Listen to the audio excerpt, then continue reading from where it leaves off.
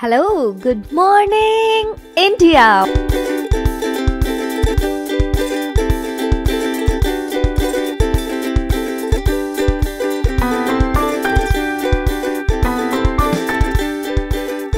Monday to Friday, back to back classes, live from studio. अपनी सफलता को सुनिश्चित करने के लिए आज ही सब्सक्राइब करें wifi steady state exam channel.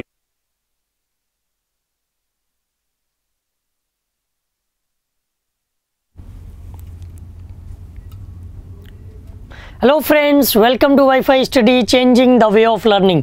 स्वागत है दोस्तों आपका इंडिया के नंबर 1 स्टडी चैनल पर। As you know, wifi study is now part of Unacademy. तो गुड आफ्टरनून दोस्तों, एक बार फिर से वक्त हो गया है कि हम लोग अपने सीटेट की इंग्लिश ग्रामर स्पेशल क्लास को स्टार्ट करें। कल की क्लास में आपने कुछ ऐसे क्वेश्चन देखे जो थोड़े से हाई लेवल के थे। आज हम इस तरह के क्वेश्चन करा रहे हैं, वर्ड से रिलेटेड जो क्वेश्चन आपके एग्जाम में आते हैं ना, वर्ड प्रॉब्लम से रिलेटेड क्वेश्चन हमने देखे हैं कि आपके एग्जाम में बहुत पूछे जाते हैं। उनसे रिलेटेड क्वेश्चन जो आते हैं वो कैसे आते हैं वो आज हम आपके सामने लेकर आए हैं। तो गुड आफ्टरनून, कैसे हैं आप सब लोग? स्टार्ट करें अपने आज के सेशन को। और सारे सेशन आपके इंपॉर्टेंट होते हैं क्योंकि रेगुलर हम देखते हैं एक ही तरह के स्टूडेंट आते हैं। तो इस सेशन को अपना कोशिश करके शेयर कर दीजिएगा। इस पूरे वीक हमने आपको ग्रामर के टॉपिक पढ़ाए, अगले पूरे वीक हम आपको पढ़ाने वाले हैं कॉम्प्रिहेंशन के टॉपिक। इस वीक हमने आपको क्या पढ़ाया? ग्रामर। और अगले वीक हम आपको क्या पढ़ाने वाले हैं? कॉम्प्रिहेंशन। ठीक है, तो स्टार्ट किया जाए। थीम सॉन्ग नहीं आया था क्या? आज सब आता है भाई। चलो, जिसका फर्स्ट क्लास है स्वागत है उन सब लोगों का। स्टार्ट करते हैं अपने आज के सबसे पहले क्वेश्चन से। सबसे पहला क्वेश्चन आपकी स्क्रीन पर। The firm it's workers well. Option है ट्रीटेड, रिगार्डेड, बिहेव्ड और cared. The firm it's workers well, treated, regarded, behaved और केयर्ड। तो कौन सा ऑप्शन सही होगा? अच्छा, पेडागोजी वाले सर अभी पढ़ा रहे हैं, कोई बात नहीं, वो अपने टाइम पे छोड़ देंगे। चलिए इस क्वेश्चन का जल्दी से जवाब दो। अच्छा, नहीं आया, डायरेक्ट स्टार्ट, कोई बात नहीं, परेशान क्यों होते हो? हम लोगों का मेन फोकस है क्वेश्चन करना। करते हैं क्वेश्चन। द फर्म का मतलब है किसी कंपनी से बात हो रही है। It's workers well, treated, regarded, behaved और केयर्ड। कौन सा सही होगा? कुछ लोग कह रहे हैं ए होगा, कुछ लोग कह रहे हैं सी होगा। चलो देख लेते हैं। बात करें अगर हम ट्रीट का, तो ट्रीट का मतलब होता है बर्ताव करना। ट्रीट का मतलब क्या होता है? बर्ताव करना। आप जहाँ काम करते हो वहाँ पर अगर आपके साथ अच्छा व्यवहार किया जाता है, अच्छा ट्रीट किया जाता है, अच्छा बर्ताव किया जाता है, तो आप ट्रीटेड वर्ड। रिगार्डेड का कोई सेंस नहीं यहाँ पर, बिहेव का भी नहीं, केयर की भी नहीं। भाई कंपनी देखभाल नहीं करती, कंपनी अच्छा बर्ताव करती। सिंपल सी एक बात है कि एक है मालिक, मास्टर, ठीक है, और एक है प्यून। एक क्या है? प्यून। मास्टर प्यून से काम कराता है, लेकिन अगर इसके साथ अच्छा व्यवहार करेगा, अच्छे से ट्रीट करेगा, तो प्यून एनर्जी के साथ काम करेगा, एक्यूरेसी के साथ काम करेगा। वहीं अगर ये अच्छा ट्रीट नहीं करेगा तो ये नेगेटिविटी की तरफ जाएगा। ठीक है, तो सही जवाब क्या हो जाएगा? Treated. A is right option. ठीक है, नेक्स्ट क्वेश्चन। अगला क्वेश्चन आपकी स्क्रीन पर है। क्वेश्चन है, research has also the illusion that childhood dreams are pure innocence. Research has also the illusions that childhood dreams are pure innocence. Option है accepted, observed, डिस्पेल्ड, discovered, established. हाँ, जिसका सही है उनको अच्छी बात है, आगे बात करिए। Good afternoon, good afternoon. Meaning नहीं पता, कोई बात नहीं, बता देंगे। ये तो आसान वर्ड है, बहुत ज़्यादा टफ नहीं है। एक्सेप्ट का मतलब होता है स्वीकार करना। एक्सेप्ट का मतलब क्या होता है? स्वीकार करना। ठीक है। ऑब्जर्व का मतलब होता है, ऑब्जर्व्ड का मतलब होता है परीक्षण करना, ध्यान देना, जांचना, जांचना। ठीक है। डिस्पेल का मतलब होता है हटाना। डिस्कवर्ड का मतलब होता है खोजना। एस्टेब्लिश का मतलब होता है स्थापित करना। एस्टेब्लिश का मतलब क्या होता है? स्थापित करना। तो आप देख लीजिए, देखो रिसर्च हैज आल्सो, इल्यूजन का मतलब होता है जो डाउट्स होते हैं, जो मन में कल्पनाएं आती हैं उनको। ये है कि इनोसेंस जो है ना चाइल्डहुड में अपनी कंप्लीट होती है, तो ये हटा दिया है रिसर्च ने इस इल्यूजन को हटा दिया है, ख़त्म कर दिया है कि ओके देखिए रिसर्च ने ये इल्यूजन, ये जो डाउट है, ये जो भ्रम है उसको ख़त्म कर दिया, हटा दिया कि that childhood dreams are pure innocence. Childhood के जो ड्रीम्स होते हैं वो पूरी तरह से मासूमियत से भरे होते हैं। ऐसा कुछ भ्रम रहा होगा, कुछ कंफ्यूजन रही होगी, उसे दूर कर दिया गया। तो सही जवाब क्या हो जाएगा? Dispel. C is right option. ठीक है, नेक्स्ट अगला क्वेश्चन।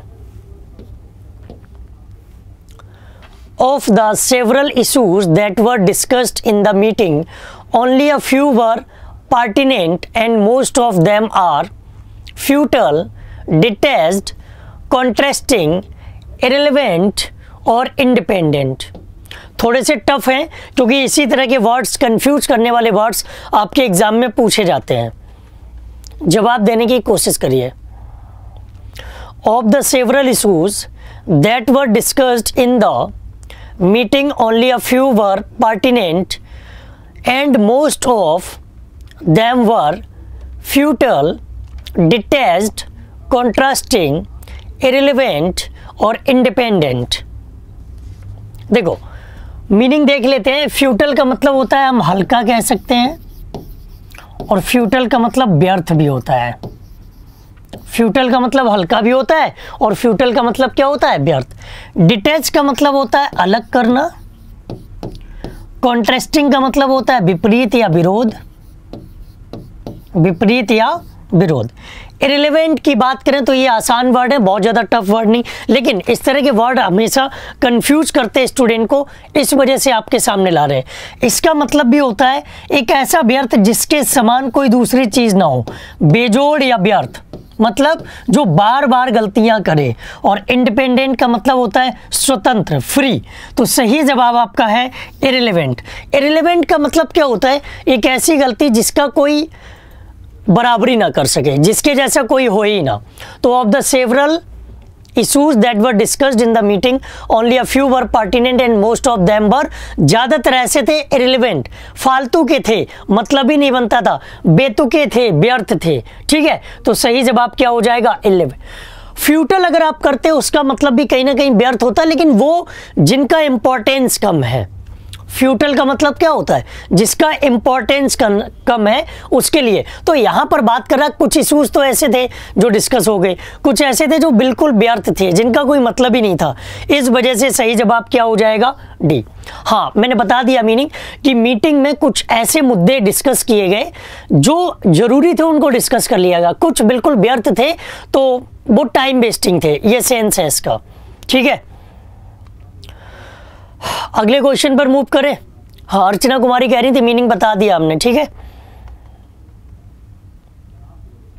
ओके, तो सही जवाब आपका इररिलेवेंट। नेक्स्ट क्वेश्चन पे मूव करें। क्वेश्चन थोड़े टफ है, डेली हम आसान क्वेश्चन नहीं करा सकते, हर तरह के क्वेश्चन कराने बहुत जरूरी है। ठीक है, ओके, नेक्स्ट क्वेश्चन। अगर हम नेक्स्ट क्वेश्चन पे मूव करें तो नेक्स्ट क्वेश्चन है the weather also affected the road transportation. The weather also affected the road transportation. Non रिलेंटिंग, इनक्लेमेंट, disrupted, iconoclast और अनब्रिडल्ड। वर्ड्स थोड़े से टफ हैं, लेकिन उम्मीद है कि आप इन वर्ड्स को भी समझ सकेंगे। हम मीनिंग आपको बता देंगे। अगर हम बात करें नॉन रिलेटिंग, तो बिना पिघलने वाला या ना पिघलने वाला, ना पिघलने वाला। ठीक है, उसके बाद अगर बात करें हम इनक्लेमेंट की, तो इनक्लेमेंट का मतलब होता है कठोर या बाधित, बाधित या कठोर। उसके बाद आपके सामने डिसरप्टेड का मतलब वो भी होता है बाधा पहुंचाना, इसका मतलब भी होता है बाधा पहुंचाना।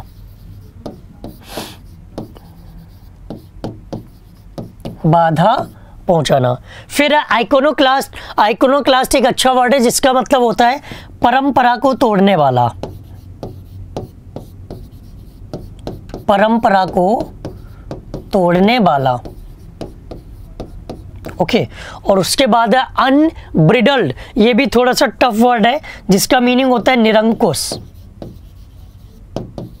गलत व्यवहार करना। तो सही जवाब आपका क्या होगा, मीनिंग बता दिया हमने। देखो, वेदर पिघलने की तो कोई सेंस नहीं होगा मौसम में। मौसम में कोई पिघलने का सेंस नहीं होगा। मौसम में कोई परंपरा की बात नहीं होगी। मौसम निरंकुश नहीं होगा। तो ये 3 तो गलत हो गए। सही हो सकता है डिसरप्टेड या हो सकता है इनक्लेमेंट। मौसम संबंधी घटनाओं के लिए हम इस वर्ड का यूज करते हैं। मौसम संबंधी घटनाओं के लिए अगर गलत खराब मौसम है, बाधा पहुंचाने वाला मौसम है, मौसम ऐसा है जिसमें कोई सरवाइव नहीं कर सकता, जीवन यापन करना मुश्किल होगा, तो उसके लिए इनक्लेमेंट वर्ड का यूज किया जाता है। जैसे मौसम के लिए हम फॉरकास्ट वर्ड का यूज करते हैं, फ्यूचर यूज नहीं करते, वैसे ही मौसम में बाधा पहुंचाने के लिए डिसरप्टेड का यूज नहीं करते, इनक्लेमेंट का यूज करते हैं। ठीक है, सही जवाब क्या है, इनक्लेमेंट, क्योंकि मौसम के लिए वो स्पेशल वर्ड है, फिक्स वर्ड है। अब आंसर क्लियर कर लो। हाँ, टफ क्वेश्चन है, क्वेश्चन टफ है। देखिए, मेरा मतलब नहीं होता है इस तरह के क्वेश्चन लाने का कि हम आपकी नॉलेज टेस्ट करें। मेरा मतलब होता है हम आज को आपको नॉलेज देने की कोशिश करें, आपकी नॉलेज को बढ़ाने की कोशिश करें। ठीक है, आपकी नॉलेज को बढ़ाने की कोशिश करें। नेक्स्ट क्वेश्चन, कुछ आसान क्वेश्चन भी है। लो, आसान क्वेश्चन आ गया, आपके मतलब का क्वेश्चन आ गया। Dowry is no longer permitted by law even in love marriage. Love marriage, conventional marriage, natural marriage, विगमस marriage या फिर पॉलीगमस मैरिज। क्या लव मैरिज आएगा, क्या कन्वेंशनल मैरिज आएगा, या नेचुरल मैरिज आएगा, या विगमस मैरिज आएगा, या पॉलीगमस मैरिज आएगा। देखो, सबके मीनिंग जान लेते हैं। पॉलीगमस मैरिज का मतलब क्या होता है, जो कई सारी शादियां करे, वो विवाही, एक से ज़्यादा शादी करे, 2 से ज़्यादा कहेंगे, क्योंकि विगमस होता है द्विविवाही, जो 2 शादियां करे ना उसे कहते हैं विगमस, और जो 2 से ज़्यादा करे उसे कहते हैं पॉलीगमस। नेचुरल आप जानते ही हो। कन्वेंशनल की अगर हम बात करें तो कन्वेंशनल होता है रीति अनुसार, रीत रिवाज के अनुसार। ठीक है, क्या होना चाहिए, लव मैरिज। यहाँ बात हो रही है कि जो डॉरी है, दहेज प्रथा है, उसको किसी भी तरह की शादी में परमिट नहीं किया जाता है। रीत रिवाज का कोई सेंस नहीं, क्योंकि ये डॉरी कोई रीत रिवाज नहीं है। ठीक है, इवन यहाँ बोला गया है कि लव मैरिज में भी डॉरी का कोई मतलब ही नहीं बनता। ठीक है, तो लव मैरिज।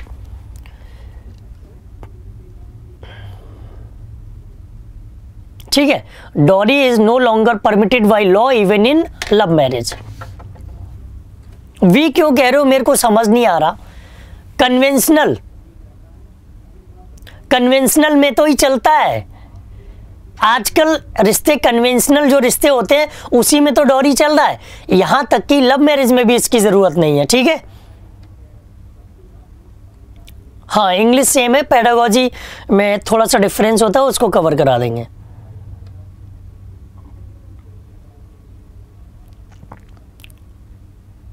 जिन्होंने अभी तक सेशन को शेयर नहीं किया, एक बार सेशन को शेयर कर दीजिए। एक कैसे होगा बता तो दिया मेरे भाई, एक कैसे होगा। देखो, कन्वेंशनल मैरिज जो होती है, जो अरेंज मैरिज होती है, ठीक है, उसमें तो चलता ही है, डॉरी होता ही है, नॉर्मली होता है। ठीक है, अब यहाँ बात हो रही है उस चीज़ को वो काउंटर कर रहे हैं, अपोजिट कर रहे हैं। ठीक है, कि जो बात होती है, जो लव मैरिज है ना, उसमें भी उसकी कोई ज़रूरत नहीं। बहुविवाही द्विविवाही ये आजकल नहीं है, इसकी परमिशन नहीं है। ठीक है, ए से ही ज़्यादा सटीक है, क्योंकि कन्वेंशनल मैरिज में तो डॉरी होता ही है। आसान, बिल्कुल एकदम हलवा टाइप के क्वेश्चन थोड़ी ना दे देंगे। ठीक है, अब बताओ जिसको डाउट हो, जिसको डाउट हो बताइए, कितने लोगों को ये क्वेश्चन नहीं समझ आया। हाँ, रीति रिवाज में तो दहेज लिया दिया जाता है, ठीक है, लेकिन जो लव मैरिज है उसमें भी परमिशन नहीं है इसकी, क्योंकि लव मैरिज जो है ना वो आपस में पहले से ही अरेंज करके पहले से ही व्यवस्थित कर लेते हैं वो। अब तो किसी को दिक्कत नहीं है ना, ठीक है। चलिए अगले क्वेश्चन पे चलते हैं। He has people visiting him at his house because he fears it will cause discomfort to neighbors. Curtailed, requested, stopped, warned और forbidden. curtail की बात करें तो curtail का मीनिंग होता है काटना, कम करना, काटना या फिर कम करना। रिक्वेस्टेड जानते ही हो, रिक्वेस्ट का मतलब क्या होता है? प्रार्थना करना, स्टॉप रोकना, वार्न चेतावनी देना और फॉरबिडन, फॉरबिडन का मतलब क्या है?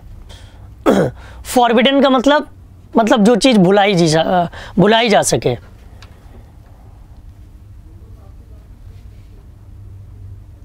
अब यहां पर प्रवचन मत दो कि कौन सी शादी अच्छी है, पढ़ोगे लिखोगे नहीं, शादी के बाद खर्चा कहां से चलाओगे।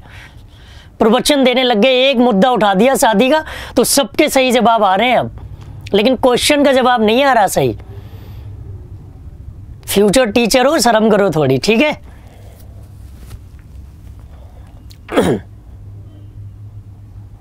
अगर मकसद दूल्हा बनना दुल्हन बनना ही है तो क्यों टाइम बर्बाद कर रहे हो, क्यों नेट पैक खराब कर रहे हो अपना।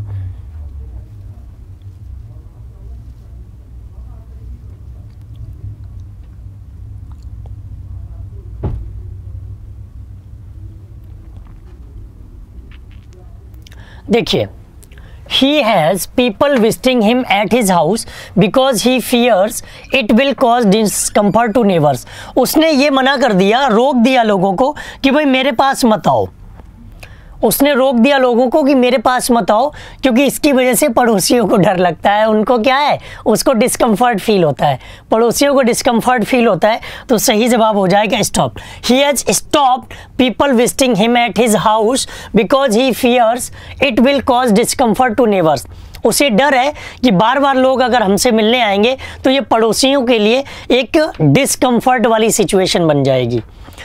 पड़ोसियों के लिए कैसी सिचुएशन बन जाएगी? डिस्कम्फर्ट सिचुएशन बन जाएगी, ठीक है।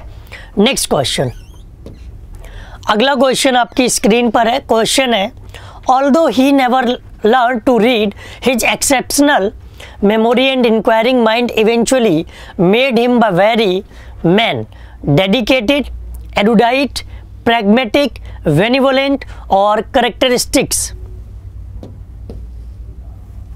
दीजिए जवाब इसका।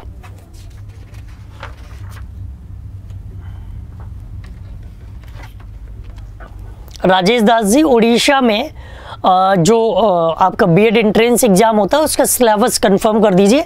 आपके सारे सब्जेक्ट लगभग पढ़ाए जा रहे होंगे, उन सब्जेक्ट से पढ़ के, उन क्लासेस से पढ़ के आप उनका क्या कर सकते हो, नोट्स बना सकते हो। भूलने की बात नहीं थी इसलिए फॉरबिडन नहीं आया कोमल चोपड़ा, ठीक है। भूलने का सेंस नहीं था, वहां कुछ रोक दिया गया था।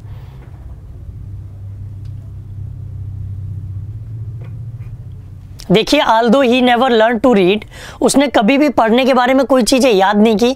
हिज एक्सेप्शनल मेमोरी, उसकी जो एक्सेप्शनल मेमोरी है, and enquiring mind eventually made him a very, dedicated का मतलब है समर्पित। डेडिकेटेड का मतलब क्या होता है? समर्पित। क्या उसे समर्पित व्यक्ति बना दिया? या एरुडाइट का मतलब होता है ज्ञानी, और ऐसा ज्ञानी जो बिना मेहनत से, गॉड गिफ्टेड जो ज्ञानी होते हैं ना, उसे कहते हैं हम एरुडाइट। प्रैग्मेटिक का मतलब होता है व्यवहारिक। प्रैग्मेटिक का मीनिंग क्या होता है? व्यवहारिक। और उसके बाद आपके पास है वेनिवलेंट। वेनिवलेंट का मतलब होता है उदार। और क्रिस्मेटिक जो वर्ड दिया गया उसका मतलब होता है चमत्कारी।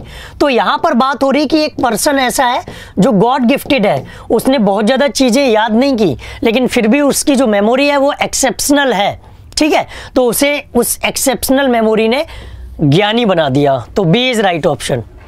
आज गलत हो रहे हैं आपके।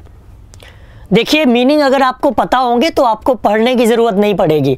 हम आपको मीनिंग बता रहे हैं, आपको पढ़ाने की कोशिश करें। ये बोर्ड पर क्या लिखे हुए हैं देख लीजिए। शिल्पी, क्या नाम है आपका? शिल्पी बरसायन, ये बोर्ड पर ये मीनिंग ही होते हैं, हिंदी में जो लिखे हैं यही मीनिंग है, ठीक है। क्लियर हो गया?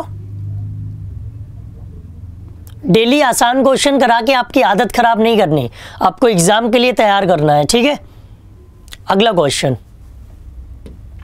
नेक्स्ट क्वेश्चन आपकी स्क्रीन पर, the principal and staff have made efforts to enable the student to attend college on the days of the bus strike. Integrated, deliberate, concerted और systematic.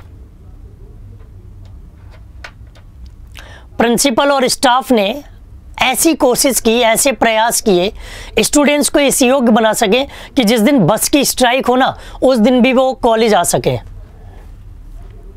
सिनोनिम और antonym के लिए आज शाम 4:30 बजे की क्लास देखना। सिनोनिम और एंटोनिम के लिए आज शाम 4:30 बजे की क्लास देखना।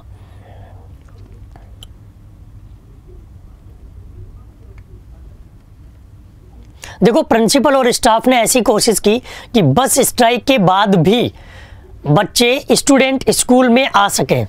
इंटीग्रेटेड का मतलब होता है अनिवार्य या एक साथ,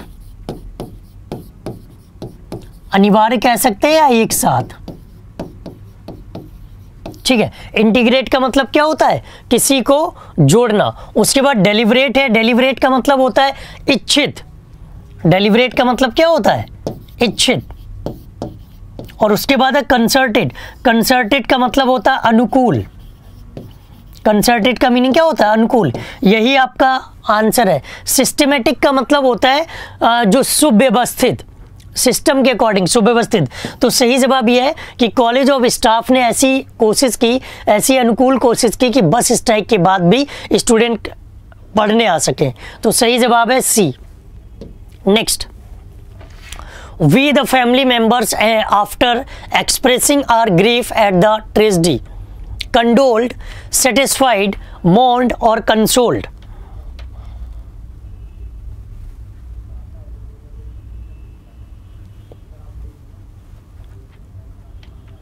आकाश वर्नावल जी, पेपर आप नहीं बनाते हो, पेपर हम नहीं बनाते हैं। मेरा काम है आपको हर नॉलेज के लिए तैयार करना। अगर कभी टफ क्वेश्चन आ गए तो कल को आपको ये ना सीखना पड़े कि भाई टफ क्वेश्चन थे इसलिए मेरा सिलेक्शन नहीं हुआ। आप पहले से ही तैयार होके जाएं, ठीक है।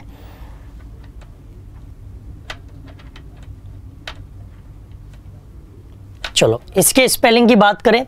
अगर हम बात करें कंडोल्ड वर्ड की, तो कंडोल्ड का मतलब होता है संवेदना। क्या होता है? संवेदना। सेटिस्फाइड आप लोग जानते ही हो, संतुष्ट। मोर्न मतलब दुख, शोक, शोक मनाना। और कंसोल का मतलब क्या होता है? कंसोल की अगर बात करें तो कंसोल का मतलब होता है शांति देना, शांति स्थापित करना। तो देखिए, we the family members after expressing are grief at the tragedy, किसी के यहाँ ट्रेजेडी हुई है तो ट्रेजेडी के लिए हम क्या करते हैं? उनको शांति देने की कोशिश करते हैं, ठीक है। उनको शांति देने की कोशिश करते हैं, ठीक है। समझ गए ना? ओके, यहां तक क्लियर?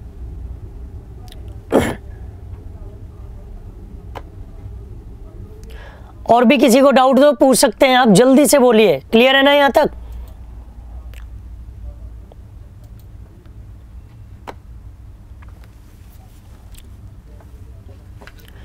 पेपर 2 और पेपर 1 में बहुत ज़्यादा इंग्लिश में डिफरेंस नहीं होता है, मैं बार बार बोल रहा हूँ, ठीक है।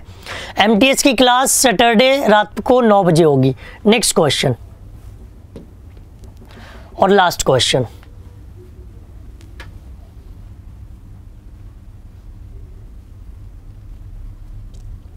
अगला क्वेश्चन है, the defending champion to victory in just 30 minutes.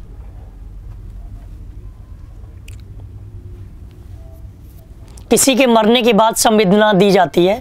Condolence word किसी के मरने के बाद यूज होता है। इतने तो समझदार बनो मेरे दोस्तों, इसलिए उसमें कंडोल वर्ड नहीं यूज किया था। कंडोलेंस किसी के मरने के बाद होता, यहाँ मरने का सेंस नहीं था, कोई ट्रेजेडी की बात थी। जरूरी नहीं ट्रेजेडी में कोई मरा ही हो, ठीक है।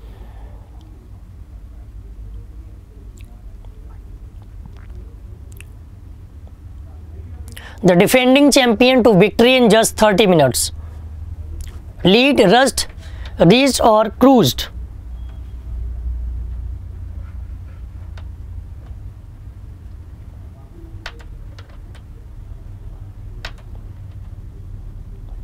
मे बी ए और सी में कंफ्यूज।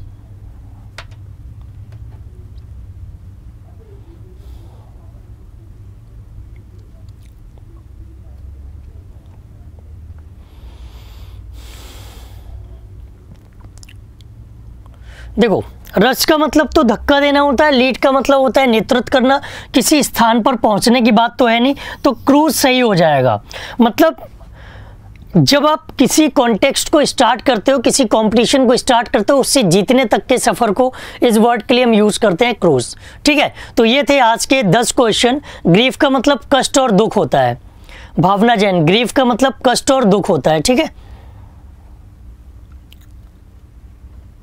चलिए, तो ये थे आज के कुछ इंपॉर्टेंट क्वेश्चन। बट आज आप लोगों ने जिस तरह की performance the, I am not quite happy, मैं उससे खुश नहीं हूँ। अगर इसी तरह की परफॉर्मेंस आप लोग दोगे तो शायद पास होना आपका मुश्किल होगा। क्वेश्चन अगर पेपर कभी टफ आ गया तो उसके लिए आपको तैयार रहना होगा। हम डेली आसान क्वेश्चन भी आपको करा सकते हैं, डेली आसान क्वेश्चन भी आपको करा सकते हैं। वो आपकी आदत को खराब करेंगे, वो आपको शायद सिलेक्शन से रोक भी सकते हैं, क्योंकि पेपर में हर तरह के क्वेश्चन के लिए हमें तैयार होना है। हम आपका नॉलेज टेस्ट नहीं ले रहे हैं, नॉलेज टेस्ट के लिए आप अपने आप को प्रिपेयर करिए, एग्जाम में टेस्ट होगा, हम आपको नॉलेज देने की कोशिश करें। तो thank you so much. Grief का मीनिंग हमने बता दिया, कष्ट और दुख। भावना जैन जी, ग्रीफ मतलब कष्ट और दुख। कभी कभी तो लगता है कि हेडफोन लगा के एक तरफ गाने सुन रहे हो, एक तरफ क्लास को सुन रहे हो, क्योंकि अभी 2 मिनट पहले बोला था कष्ट और दुख, इसकी हिंदी भी लिख दी। ग्रीफ मीन्स कष्ट और दुख। ठीक है, शायद समझ गए होंगे, आप तक पहुंच गया होगा। तो देखिए, क्वेश्चन गलत जरूर होंगे क्योंकि न्यू पैटर्न के क्वेश्चन। उम्मीद है कि आप लोग अपने आप को संभालने की कोशिश करेंगे। अगर होशियार स्टूडेंट है, अगर सिलेक्शन चाहिए तो ऐसे क्वेश्चन से आपको जूझना पड़ेगा। Thank you so much, bye bye, take care and जय हिंद।